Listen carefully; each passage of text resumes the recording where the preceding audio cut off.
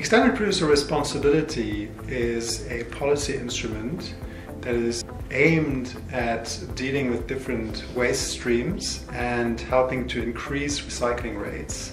What's important is that this policy tool does actually require producers to take responsibility for the end-of-life management of their products and to pay for the costs associated with these. Online sales are problematic because they exacerbate issues around free riding. Free riding essentially consists in producers not complying with their obligation to take back products at the end of life and not paying related producer fees. That's why we've focused our attention on electric and electronic equipment.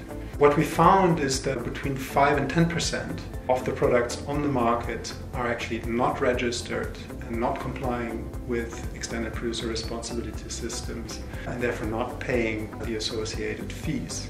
What can be done to address this issue are a number of things. First of all, it needs to be recognized that not all free riding is intentional. There are a number of awareness-raising measures that could be taken.